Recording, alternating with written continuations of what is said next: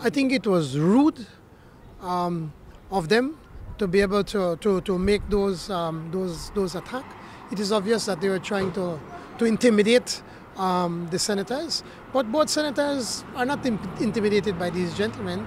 They are there to do their job, and I think they have been doing a very good job. Both Senator Lizarraga and Senator Chebat, they have been doing a good job and have been drilling them to try to get to the bottom of the truth when we have seen the rank corruption that has started from the very top to the very bottom of the UDP government.